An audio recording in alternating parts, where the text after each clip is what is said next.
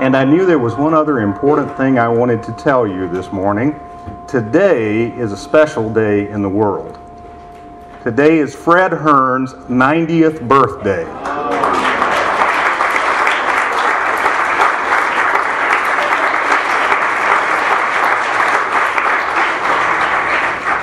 I can't believe Fred is 90 years old when I see the energy and the vitality that he has, but I'm glad that God has blessed us with his life for 90 years. Happy birthday, Fred. Join me now in the call to worship. Be present with us this day, O God. Be present with us this day, O God. Be present with us this day, O God. Amen. The hymn is number 382, Be Thou My Vision. Hymn number 382.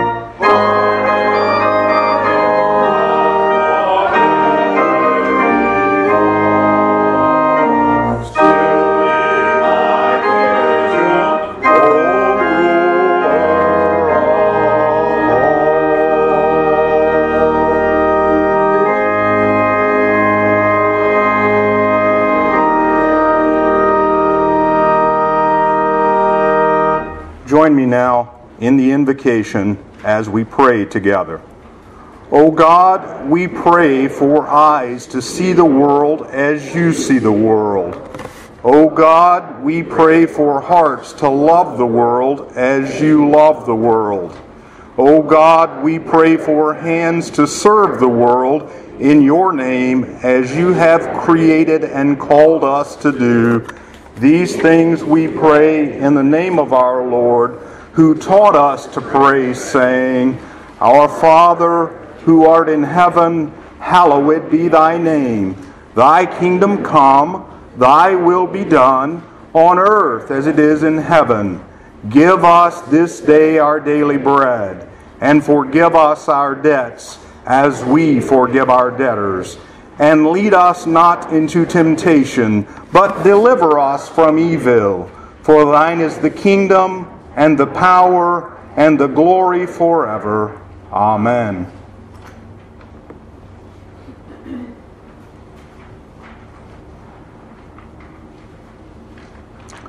Beloved, as we seek to become what God would have us to be, God is patient with our growth.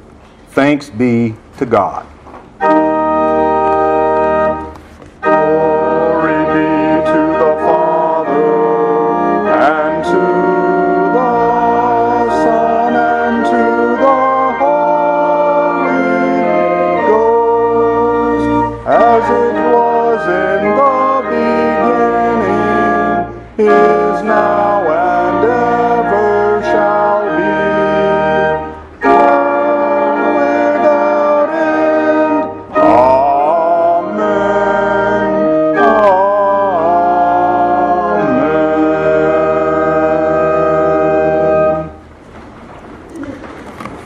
Our responsive reading today is based on Psalm 119, verses 105 through 112. Your word is a lamp to my feet.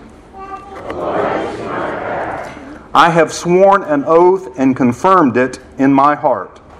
I will observe your righteous ordinances. I am severely afflicted. Give me life, O Lord. Life according to your word. Accept my offerings of praise, O Lord. Teach me your ordinances.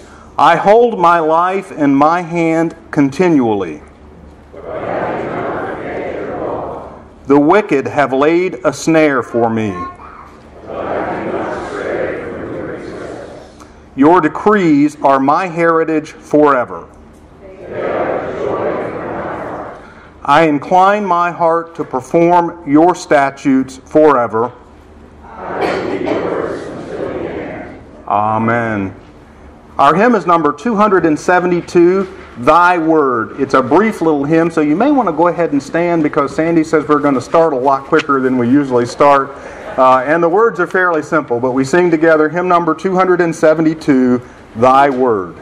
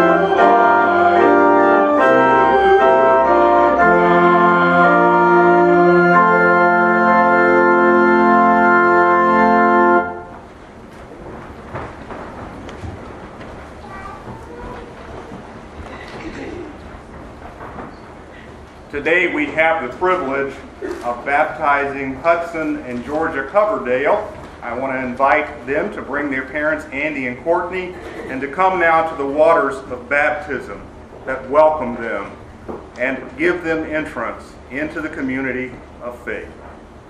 Hudson is a well-dressed young man, as you can see, and Georgia is beautiful as usual.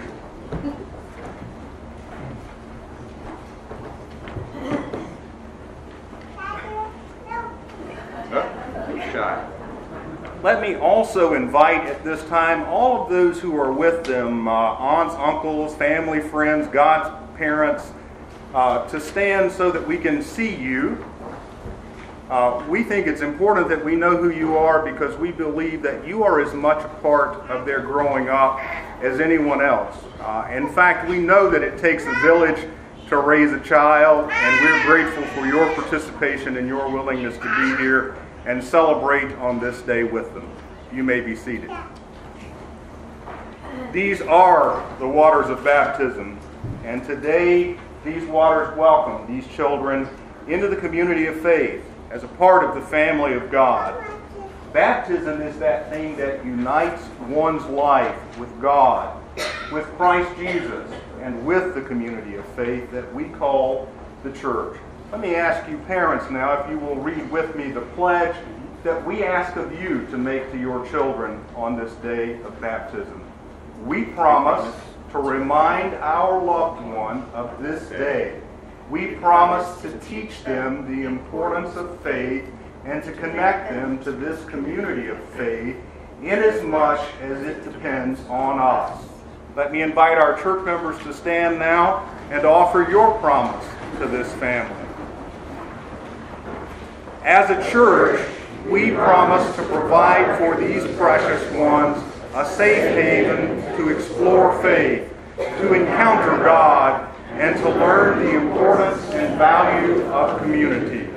You may be seated. And now, Hudson, because of your faith and the faith of your family, I baptize you in the name of the Father, and of the Son, and of the Holy Spirit. And Georgia, I baptize you in the name of the Father, and of the Son, and of the Holy Spirit. May this beginning of your journey of faith grow and prosper as you do. May you learn the goodness of God. May the goodness of God fill each of your lives and flow from your lives as you go through life.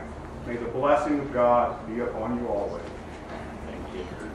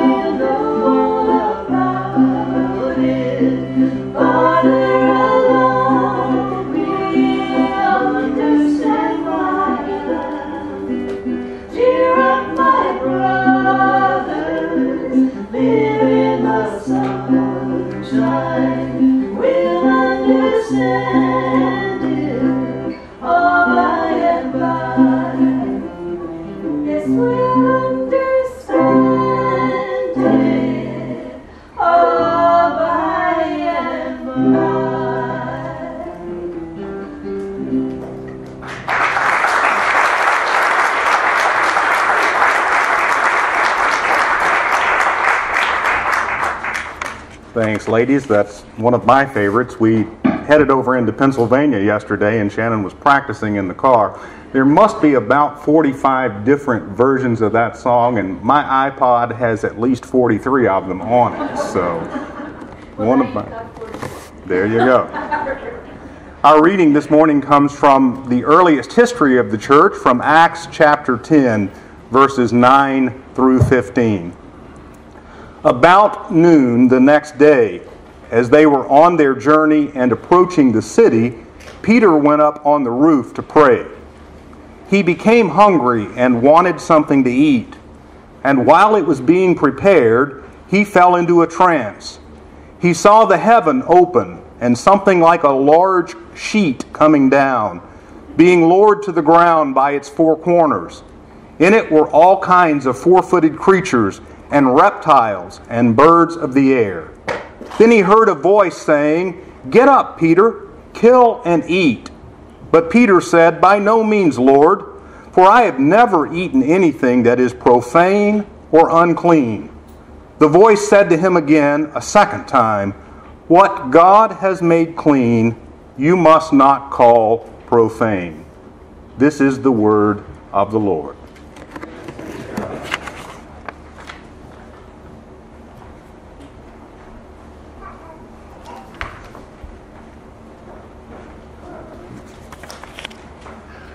It is such a joy to be here, especially to witness the baptism of Hudson and Georgia Coverdale. I do need to tell the Coverdale family that you got it easy. I was at a Russian Orthodox baptism not long ago. The baptistry itself looked like a liturgical equivalent of a 55-gallon drum tipped on end and filled to the brim with water. And the priest had all of the family gather in a circle around the baptistry, and then proceeded to strip the child to its birthday suit, and then to plunge the child into the water, not once, but 3 times for each person of the Trinity. And by the time he got done, the family looked like they had been baptized as well. You had it easy. I bring you greetings from your sister churches and congregations of the International Council of Community Churches. You've heard that we're meeting in annual conference. We will have a Bible study led by the Reverend Dr. Just went blank on his name. Tony Campolo. And we will have highly intense workshops. But I do have to tell you that the real reason why we get together is it's a family reunion, and we see our friends there who some of us have met years ago. It's sort of like Sunday worship at a church gone large. You all pretend to the preacher that the only reason that you're here is because you're so highly pious, but I know better. It's the fellowship, it's the connection, it's the service, it's everything that is a church. So at any rate, it's great to be here representing them.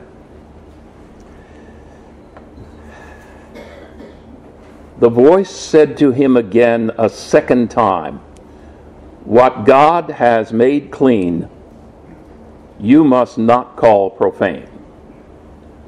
Let us pray. In our songs, in our prayers, in our speaking, and in our silence, whisper to us, Holy Spirit, in the Christ. Amen. The scripture reading describes a very strange vision, but for those of us who are from Maine, it is one of the most important parts of the Bible. Because Peter was being directed to eat non-kosher food. And when you think about it, there is nothing more non-kosher than a lobster from Maine. And what's good enough for the Apostle Peter is good enough for us, so bring on a lobster. That, by the way, is called Ashmolean biblical exegesis.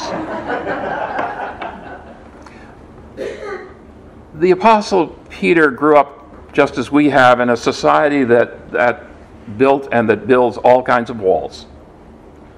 You know, in our society there are people who are computer gurus, and there are people who can't even find the on-off switch on the tower of the computer. There are people who barely made it through high school, and there are people with advanced degrees. There are people who are competent in several languages, and there are people like me who are barely coherent in English. And the boundaries, the walls between those groups are defined and refined every day to the advantage of some and the disadvantage of others. There's nothing new in that. In Peter's day, there were people who knew the ins and outs of what was kosher and what was treff, that's non-kosher, and there were those who just sort of went along and tried to do the best they could. There were people who knew their politics in dealing with the Roman Empire and who could make their way up the social ladder because of it, and there were others who didn't quite know how to do it and got themselves in deep trouble. So in the vision, this huge sheet descends out of the heavens, and it is filled with all kinds of knowledge or lack of knowledge, and God blesses all of it.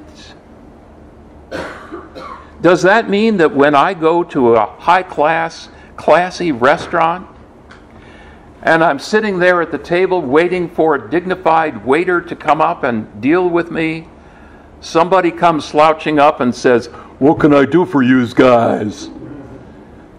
Is that suddenly also kosher?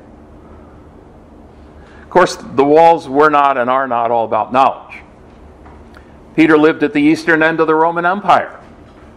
And that meant that the imperial boundary was not all that far away. And there were people on the other side of that boundary. And they had traditions and beliefs that were different. And those folk who lived near the boundary had long memories, and they remembered when the boundaries had been invaded. They remembered as Jews having been in exile in Babylon. And there they were, just the other side of the border. What if they came across again? The legions of the Roman Empire stood between civilization as Peter knew it and the unknown. And the unknown is always frightening and scary. And then even within the empire, there were those strange people. All kinds of strange people. If you were ever in church on Pentecost, they always read the section from Acts 2 in which the people, hearing each one of them, the gospel being preached in their own tongue by some miraculous means, say, wait a minute, some of us are Parthians and Medes and Elamites and residents of Mesopotamia and Cappadocia and Pamphylia and all the rest of those things. The poor people who have to read those scriptures on Pentecost Sunday always mess that, And as far as Peter was concerned, they were weird. They were strangers. They were different. They were somehow distasteful. Need I draw the modern parallel to that? I live in Down East Maine, way up towards the Canadian border. And in that part of Maine, the locals have a name for the section of Maine that is south of Portland, the big city. They call it Northern Massachusetts.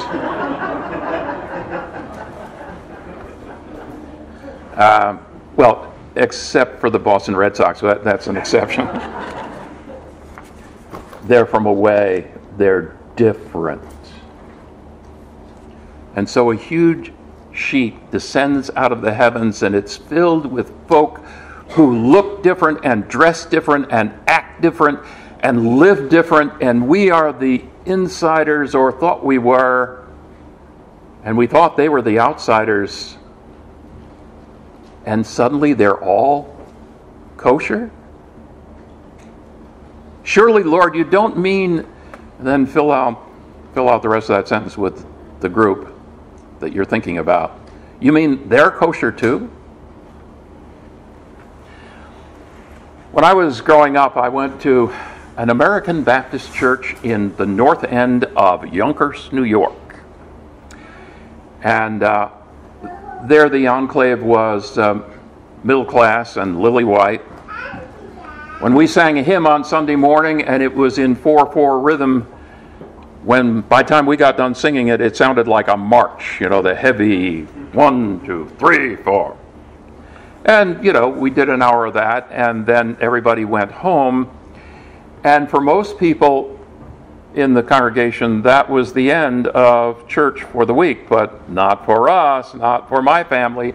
My dad had been licensed as a lay preacher by the church and by the denomination.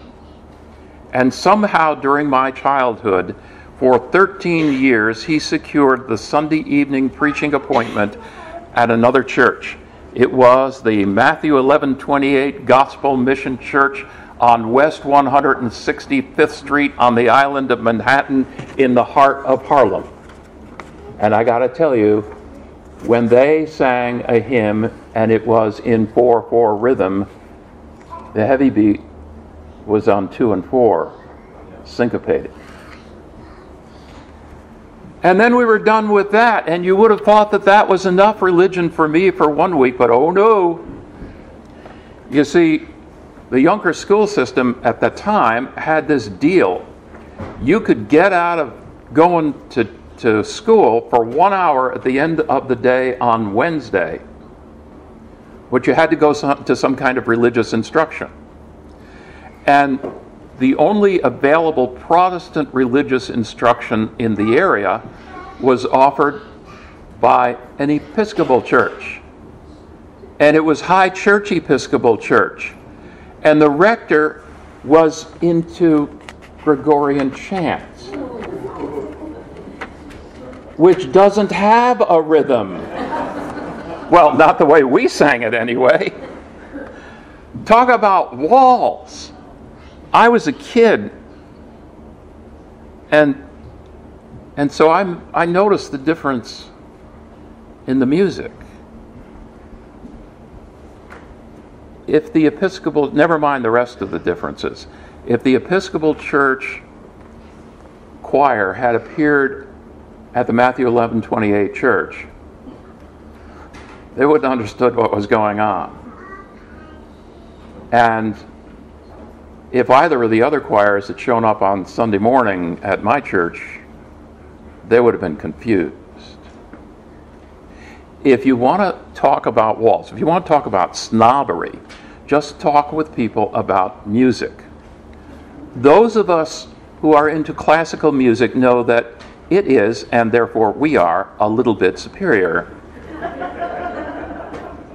And as for R&B lovers, they think country western is crude.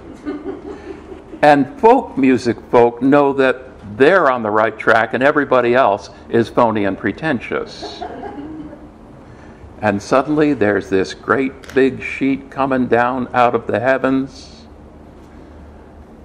And both Presley and Paganini are both in it. Of course, my childhood responses to the music were naive. And you and I both know it. Music was the least of the differences between those churches. In American society, anybody who was older and just a little bit wiser would have spotted immediately race and money and social class and style and all of the other markers that cause us to raise walls between human beings. Only a child would have been so unaware. Dare we imagine a huge sheet coming down out of heaven, spread out like a blanket, and there are red and yellow and black and white and all of the other skin tones in between, and they're all there and they're all kosher? Dare we imagine no money at all and riches so great that they couldn't be spent in 3 generations, and Wall Street and a Harlem street corner, all there and all kosher for all of us? And that of course, was what Jesus was talking about in his prayer in the Garden of Gethsemane, when he asked that all of his followers might be one, which meant that all would be reconciled, and all the divisions overcome, and all the walls of separation torn down. In our dreams about an ideal Christianity and an ideal world, that's what we'd like to think about. But you and I know that between where we are and where that is, it's a long way. And we in the church, we start talking about this sort of thing, and we get flowery, and we use the fancy language, and all of that kind of stuff. About 10 years ago, the Roman Catholics and the Lutherans had a big conference between theologians. And they announced, after they were all done, that there really wasn't any difference between the positions of the two communions when it came to the doctrines of justification and sanctification. Big words. They were the fighting words of the Reformation. Wait a minute. You guys are now saying it was all a mistake? Oops. And you tore down and burned down Europe for 100 years? And you burned people at the stake? Oops doesn't quite do it. You need to move beyond the theological stuff and spend at least as much time dealing with all of the history of pain and hatred and destruction and terror. And only then can you begin to talk about true reconciliation. Glossing over a history of violence and hatred and oppression isn't just a failing of theologians.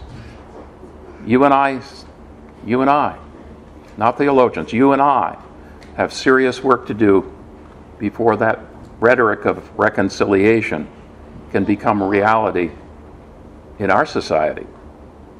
If we ignore the pains of the past, we won't ever get to where we'd like to be. There's a huge sheet descending out of the heavens for all of us in this society, and it is filled with things we'd rather not see, but they're there. So anyway, Peter wakes up from his vision. And by the way, this part is not in the Bible reading that you heard today, so you have to get out your Bible and read the next few verses, okay? So Peter wakes up, and the vision turns into reality, and he's confronted with the worst of the worst. There's a man at the door, and he's a centurion, which means he's a Roman soldier, which means in order to get his rank, he had to sacrifice to the emperor. He's a pagan of the worst sort. He's a Gentile. He's a foreigner. He is everything that is not kosher in Peter's world. And now Peter, the observant Jew, has to make a decision. What about all those walls that separate him from Cornelius? Of according to what he's been told since childhood, that person is on the outside. So what does he do? Well, if you've ever read anything in the New Testament, you know that Peter's response to everything is to make speeches. I mean, it's just every time you look and Peter's name is mentioned, he's blabbering out something. Except this time.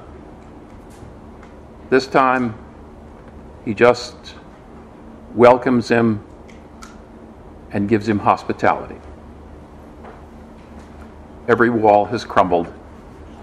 Every boundary has been erased. Every obstacle has been dissolved.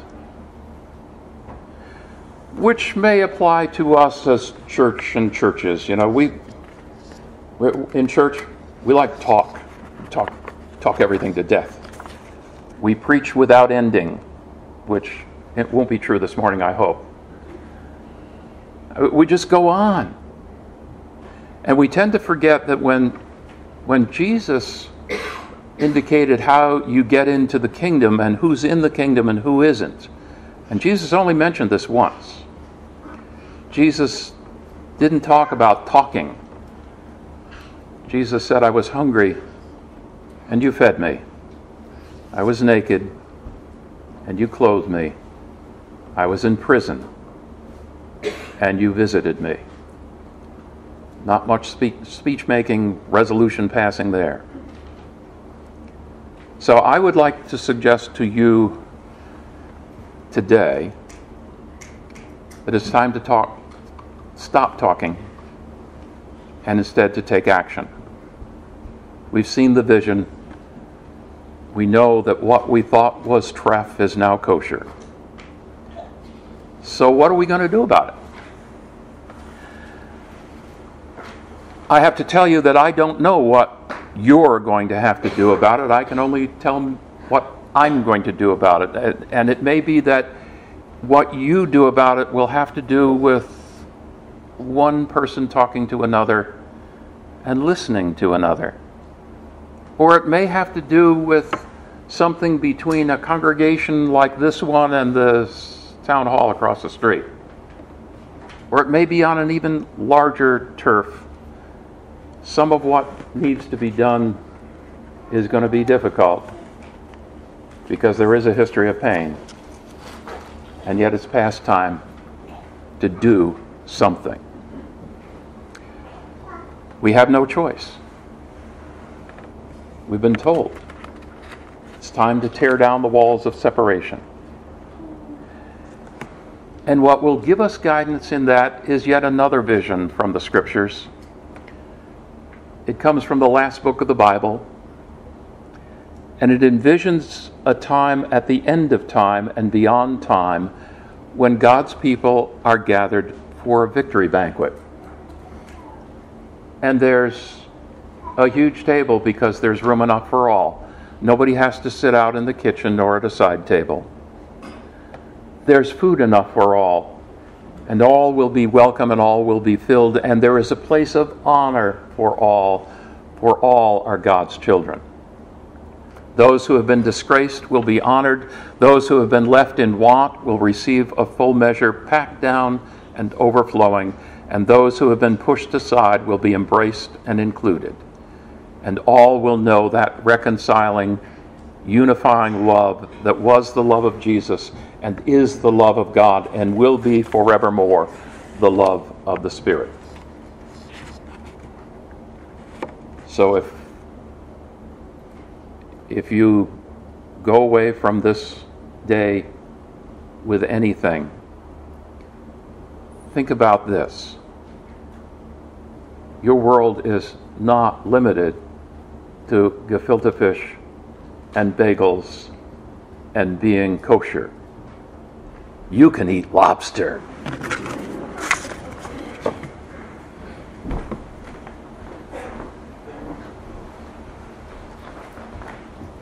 Thank you, Don. We're going to receive an offering now. May God bless the gifts you've brought to give this day.